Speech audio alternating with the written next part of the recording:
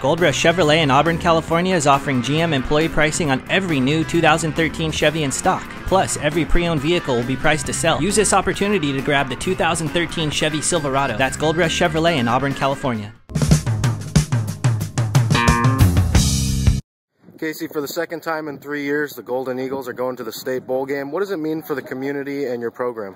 Oh, it's huge. You know, you work real hard every year to try to get to the ultimate prize, get into the state finals, and for us to be able to accomplish it 2 out of the last 3 years is very rewarding and just very big for our community and I think for our region. What I think was real special about this year is with the NorCal regional game, we were able to play ourselves into it, where the last time it was kind of on a vote or that. So we feel we're real proud of our guys. Our guys really, committed this year to, winning a league title. They did that, and winning a section title. Came back in the fourth quarter to win that, and to beat a great Sarah team last year in the NorCal finals. I can't say enough about their effort. Just real proud of them, and just really look forward to our great opportunity this week to play a great Bakersfield team this Friday night, and hopefully get a great 48 minutes in there and do what we've been doing all year and find a way to win and win our first title on the field.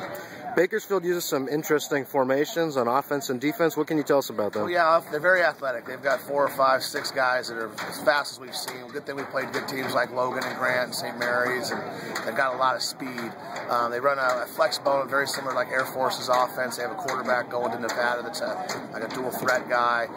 They also have another skill guy going to Oregon State that's really good. Defensively, they run an off defense called, I guess we're told it's called the radar defense, but basically it's no D linemen or have their hands down. They have 6 or 7 guys running around. They're all standing up, and they all kind of blitz and attack gaps. So it's something that we have never seen.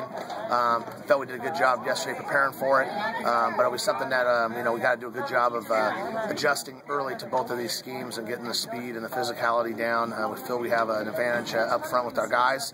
And they got an advantage, obviously, with their speed. So it'll be an interesting game with that. I think when the games like that, special teams will be key, and we got to do a good job this week in our special teams. We were able to return a punt for a touchdown last week, but we also made some mistakes in our special teams. So we got to shore that up this week. Just continue to do what we do. If we can continue to take care of the football on offense and not give up big plays for touchdowns on defense and tackle well, I feel we got a good shot this Friday.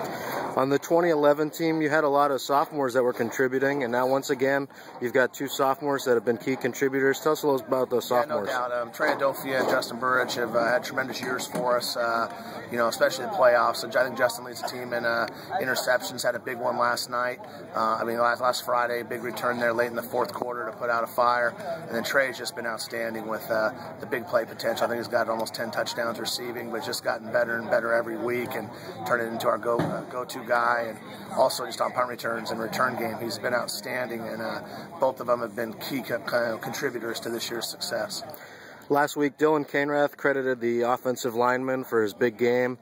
And a lot of the offensive linemen we've already talked about this year, but we haven't talked much about Santino Garcia. He made an All-SFL first team. What can you tell us about him? Santino's a great kid. He's a real hard worker, brings his lunch pail to work every week. He plays offensive and defensive line. Been battling some injuries the last couple of years. He fought back in his senior year and is doing a great job. He's one of our leaders on our team. Great guy on and off the field, and so we're real happy what he's accomplished this year, all league, and just a great teammate. Anything else you'd like to add, Coach? Well, we're just really looking forward to the great opportunity this Friday. It's been a great year. Knowing that this is our last, we're really trying to enjoy it.